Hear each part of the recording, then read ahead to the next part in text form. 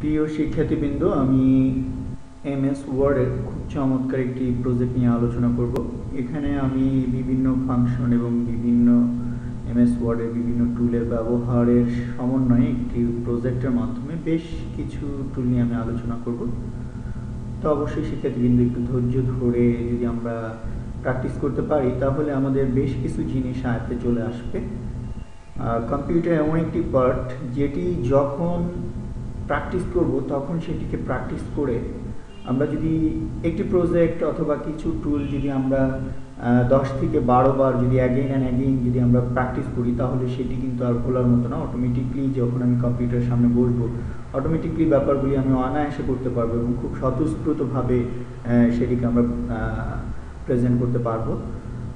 So একটু practice করতে হবে, সময় নিয়ে ধৈর্য ধরে প্রত্যেকটি জিনিসই একটু ডিফিকাল্ট আয়ত্তে আনা এবং সেটাকে একদম স্পন্টেনিয়াসলি ইউজ করা, সেটা তো অবশ্যই একটু সময়ের ব্যাপার, আমরা চাই কিন্তু আসলে প্র্যাকটিসের অভাবে হয় না। তো সো আমি একটি প্রজেক্ট নিয়ে আমি কথা দীর্ঘায়িত করব না, আমি একটি সরাসরি প্রজেক্ট নিয়ে আলোচনা করব।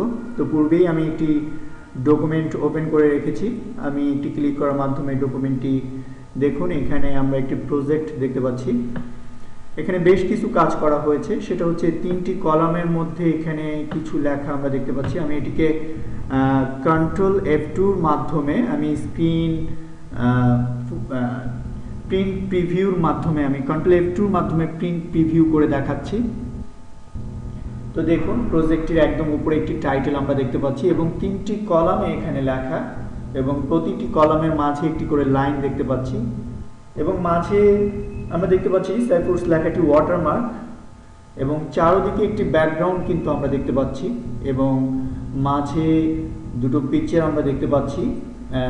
একটু লক্ষ্য যদি আমরা করি তাহলে দেখুন পিকচারটি রয়েছে কিন্তু পিকচারের উপরে কিন্তু কোনো টেক্সট ওঠেনি, পিকচারের চারদিকে টেক্সটগুলো রয়েছে। আমরা নিচের প্রজেক্টটিও যদি লক্ষ্য করি ঠিক সেম। তা আমি এখান থেকে ক্লোজ প্রিন্ট প্রিভিউ ক্লোজ করে বের হয়ে আসছি। দেখুন এটিকে আমি যেখানেই মুভ করি না কেন কোনো টেক্সট কিন্তু আমাদের এই পিকচারের উপরে উঠবে না। তো আমি এমন একটি প্রজেক্ট নিয়ে এখন আলোচনা করব। তো শিক্ষার্থীবৃন্দ, আমি নতুন একটি পেজ নেওয়ার জন্য আমি কিবোর্ড থেকে কন্ট্রোল N প্রেস করার মাধ্যমে নতুন একটি পেজ নিলাম। তো শুরুতেই আমাদের পেজ সেটআপটি করতে হবে। তো পেজ সেটআপ করার জন্য আমি পেজ লেআউট ট্যাবে ক্লিক করছি। পেজ লেআউট ট্যাবে ক্লিক করে এখানে আমরা মার্জিনস দেখতে পাচ্ছি, মার্জিনসের এখানে মাউসের লেফট বাটন ক্লিক করে কাস্টম মার্জিনস নামে একটি লিঙ্ক এখানে আমরা দেখতে পাচ্ছি, আমি কাস্টম মার্জিনসে ক্লিক করছি। তো দেখুন পেজ সেটআপের ডায়লগ বক্সটি আমাদের এখানে চলে আসছে।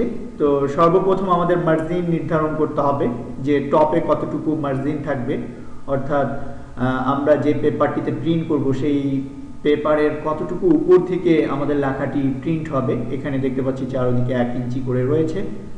তো আমরা যদি বাড়াতে কমাতে চাই সেক্ষেত্রে ড্রপ আপে ক্লিক করে বাড়াতে পারি এবং ড্রপ ডাউনে ক্লিক করে কিন্তু আমরা কমাতে পারি। তো আমি টপে করে দিচ্ছি 0.5 এবং লেফটে করে দিচ্ছি 1.5 অর্থাৎ 1.5 ইঞ্চি। তো দেখুন এরপরই সিলেক্ট করতে হবে আমার পেজটি পোর্ট্রেট হবে নাকি ল্যান্ডস্কেপ হবে। আমরা নিশ্চয়ই এই সিম্বল দুটি দেখে আমরা বুঝতে পারছি যে এটি লম্বালম্বি এবং এটি আড়াআড়ি। তো আমি যদি ল্যান্ডস্কেপ সিলেক্ট করে দিই তাহলে দেখুন এখানে প্রিভিউতে কিন্তু দেখাচ্ছে। তো দেন আমরা এখানে এই ফাংশনগুলি রেডি করে আমরা চলে যাব পেপার থেকে পেপার সাইজ। এখানে এই যে ড্রপ ডাউনটি রয়েছে এই ড্রপ ডাউনে একটি ক্লিক করার মাধ্যমে আমরা নিচের দিকে দেখতে পাবো A4। তো আমি A4 এখানে একটি ক্লিক করছি, একটি ক্লিক করার মাধ্যমে দেন আমি ওকে বাটনে ক্লিক করছি। দেখুন শিক্ষার্থীবৃন্দ, আমরা কিন্তু একটি অনায়াসেই কিন্তু একটি ল্যান্ডস্কেপ পেজ কিন্তু আমরা নিতে পেরেছি। তো আমরা যদি লক্ষ্য করি তাহলে এখানে কিন্তু 1/2 ইঞ্চি চলে আসছে এবং উপরের দিকে কিন্তু 1.5 ইঞ্চি চলে আসছে। তা আমি এটি চারদিকে 1 ইঞ্চি করে করে দিব। নিচে ক্লিক করে আমরা কমাতে পারবো, উপরে ক্লিক করে আমরা বাড়াতে পারবো। জাস্ট আমি এডিট করে ওকে বাটনে ক্লিক করছি। তো শিক্ষার্থীবৃন্দ, প্রথমেই আমি পেপারটিকে আমার মতো করে সাইজ করে নিলাম, আমার যতটুকু প্রয়োজন। তো দেন আমি এখান থেকে চলে যাব পেজ লেআউটের আন্ডারে। এখানে আমরা পাবো পেজ বর্ডার। আমি পেজ বর্ডারে ক্লিক করে, আমরা এটি পরেও করতে পারতাম, তো আমি শুরুতেই পেজ বর্ডার নিয়ে আলোচনা করছি। তো পেজ বর্ডারে গিয়ে আমরা এখান থেকে যে কোনো একটি ডিজাইন সিলেক্ট করে দিব। এখানে বিভিন্ন ডিজাইন রয়েছে, আমরা আর্টের আন্ডারে এগুলো পাবো। তো আমি এখান থেকে এই ডিজাইনটিকে সিলেক্ট করে দিচ্ছি। তো দেন আমি ওকে বাটনে ক্লিক করছি। দেখুন আমাদের কিন্তু একটি দৃষ্টিনন্দন পেজ বর্ডার কিন্তু চারিদিকে চলে আসছে। তো এখন আমি আমার এই পেজটি, আমরা পূর্ববর্তী যেই প্রজেক্টটি করেছিলাম সেখানে আমরা দেখতে পাচ্ছি 3টি কলাম।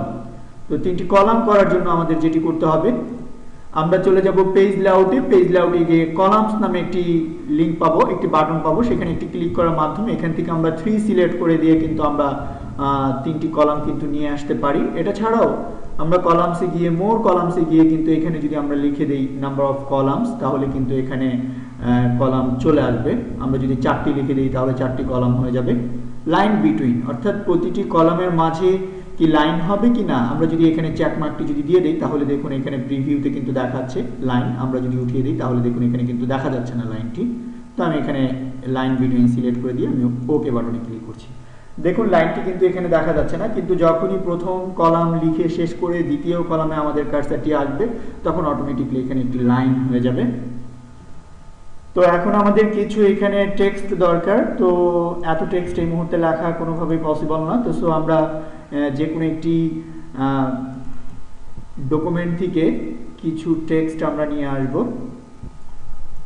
আমরা এখান থেকে কিছু টেক্সট আমরা কন্ট্রোল সি দিয়ে সিলেক্ট করে, কন্ট্রোল সি দিয়ে কপি করে আমরা আমাদের এই কাঙ্ক্ষিত ডকুমেন্টে আমরা কন্ট্রোল ভি দিয়ে পেস্ট করে দিলাম।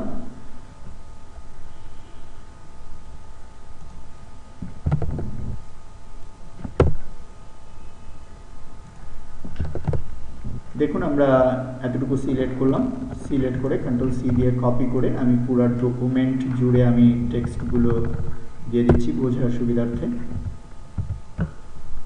দেখো, তো এখন আমার উপরে একটি টাইটেল প্রয়োজন।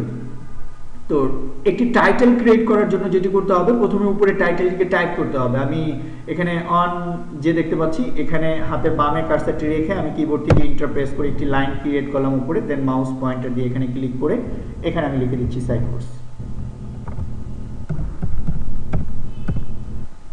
দেন আমি যদি এই লাইনটিকে যদি সিলেক্ট করি, সিলেক্ট করে এই লাইনটিকে সিলেক্ট করে আমি যদি এখানে কলামসে চলে যাই, কলামস থেকে যদি 1 সিলেক্ট করে দিই তাহলে দেখুন উপরে কিন্তু একটি কলামে কিন্তু বিভক্ত হয়ে গেল। তো সো সিলেক্ট না করে পারা যাবে না। সিলেক্ট যদি না করতাম তাহলে এখানে নিচের যে টেক্সটগুলি রয়েছে সেগুলোও কিন্তু এক কলামে বিভক্ত হয়ে যেত।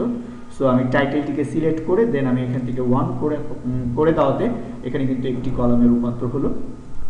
দেন আমি এটিকে সিলেক্ট করে কন্ট্রোল ই দিয়ে মিডিলে নিয়ে আসছি এবং এটিকে কন্ট্রোল ধরে সেকেন্ড ব্র্যাকেট যে রয়েছে ইন্টারের পাশে সেটিকে দিয়ে আমি একটু বড় করে দিচ্ছি এবং আমি এটিকে একটি আন্ডারলাইন করে দিচ্ছি এবং বোল্ড করে দিচ্ছি।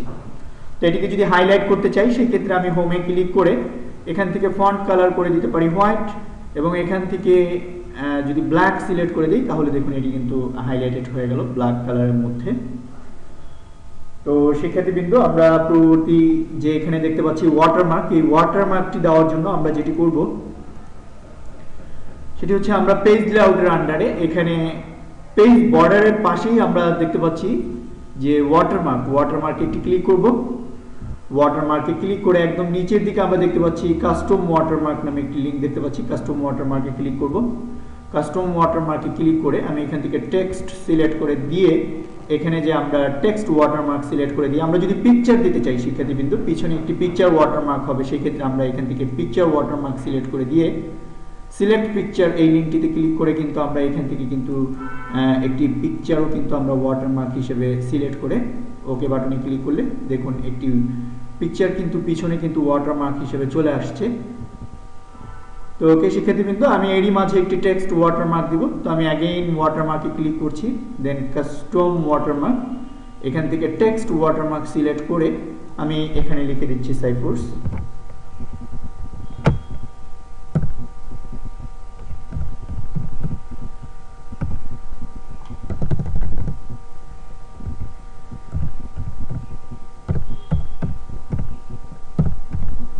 সাইফুডস লিখে এই অবস্থাতে আমি ওকে বাটনে ক্লিক করছি। আমরা যদি কোনো কালার দিতে চাই সেক্ষেত্রে এখান থেকে আমরা কালার সিলেক্ট করে দিতে পারি, এবং ডায়াগোনাল হবে নাকি হরিজেন্টাল হবে সেটাও আমরা এখান থেকে সিলেক্ট করে দিতে পারি। এটা যদি সিলেক্ট করে দিই তাহলে হরিজেন্টালি থাকবে, এবং এটা যদি সিলেক্ট করে দিই তাহলে একটু ব্যান্ড আকারে থাকবে। দেন আমি ওকে বাটনে ক্লিক করছি। দেখুন আমাদের পিছনে কিন্তু একটি টেক্সট ওয়াটারমার্ক কিন্তু চলে আসলো। তো শিক্ষার্থীবৃন্দ, এখন আমরা পূর্ববর্তী প্রজেক্টে দেখেছিলাম যে এখানে একটি পিকচারের চারদিকে টেক্সট। তো এরকম পিকচারগুলি আমরা কিভাবে আমাদের ডকুমেন্টে সেট করতে পারি এমএস ওয়ার্ডে, খুবই ইজি। তো আমরা প্রথমেই যেটি করব, ইনসার্ট ট্যাবে চলে যাব, দেন আমরা শেপে চলে যাব, এবং এখান থেকে ওভাল অথবা আমরা পিকচারটিকে কোনভাবে রাখতে চাই, কোন শেপে আমরা রাখতে চাই সেখান থেকে, যেমন আমি যদি এই শেপটিকে যদি সিলেক্ট করি, দেন আমি এখানে ড্র করছি এবং আমি এখানে একটি ওভাল ড্র করছি,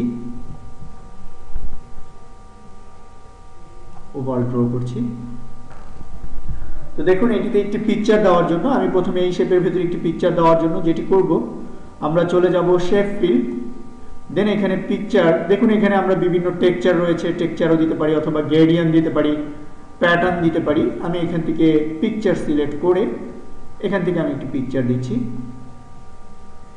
ধরে আমি এই পিকচারটি দিচ্ছি। দেখুন পিকচারটি কিন্তু এখানে চলে আসলো। চারদিকে একটি লাইন আমরা দেখতে পাচ্ছি কালো, সেই লাইনটিকে আমরা ইচ্ছা করলে উঠিয়ে দিতে পারি।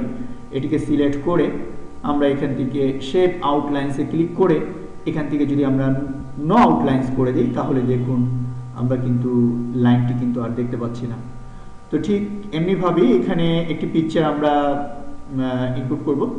জাস্ট সেই ফিলে ক্লিক করে আমরা সিলেক্ট করে, শিক্ষার্থীবৃন্দ অবশ্যই কথাটি মনে রাখতে হবে, সিলেক্ট না করে কোনো কাজ করা যায় না। আপনি সিলেক্ট করেননি কিন্তু বারবার ট্রাই করছেন তাহলে কিন্তু এখানে আসবে না। তো অবশ্যই শেপটিকে সিলেক্ট করে নিতে হবে। দেন পিকচারে একটা ক্লিক করে এখান থেকে আমরা যে কোনো একটি পিকচার কিন্তু আমরা অনায়াসেই কিন্তু সিলেক্ট করে দিতে পারি। সাপোজ আমি এই পিকচারটি সিলেক্ট করে আমি ইনসার্ট বাটনে ক্লিক করে দেখুন এখানে কিন্তু একটি পিকচার কিন্তু আমরা অনায়াসেই কিন্তু নিয়ে আসতে পারলাম।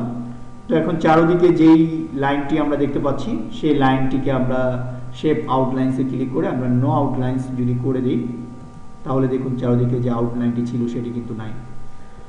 তো শিক্ষার্থীবৃন্দ, সেখানে আমরা দেখেছিলাম যে পিকচারের টেক্সটগুলো পিকচারের চারদিকে থাকবে, কিন্তু এখানে আমরা দেখতে পাচ্ছি যে টেক্সটগুলো পিকচারের নিচে পড়ে গেছে। তো সো পিকচারটিকে সিলেক্ট করার সাথে সাথে আমরা ফরম্যাট ট্যাবের আন্ডারে এখানে টেক্সট র্যাপিং নামে আমরা একটি লিঙ্ক পাবো। এখানে একটি ক্লিক করার মাধ্যমে যদি আমরা টাইট সিলেক্ট করে দিই, TIGHT, দেখুন আমার এই পিকচারের চারদিকে কিন্তু টেক্সটগুলো চলে গেল। ঠিক এমনিভাবে এটিকে সিলেক্ট করে দিয়ে আমরা টেক্সট র্যাপিংয়ে ক্লিক করে যদি আমরা এখান থেকে টাইট সিলেক্ট করে দিই তাহলে দেখুন টেক্সটগুলো কিন্তু পিকচারের চারদিকে চলে গেল। শিক্ষার্থীবৃন্দ, আমরা খুব সহজেই এরকম একটি প্রজেক্ট আমরা উপস্থাপন করতে পারলে ডিফিকাল্ট যদি কাজ আমাদের সামনে পড়ে সেই সেম কাজটিকে কিন্তু আমরা উপস্থাপন করতে পারবো। তো শিক্ষার্থীবৃন্দ, চারদিকে যে বর্ডারটি আমরা দেখতে পাচ্ছি সেটি কিন্তু একটু দূরে দেখতে পাচ্ছি।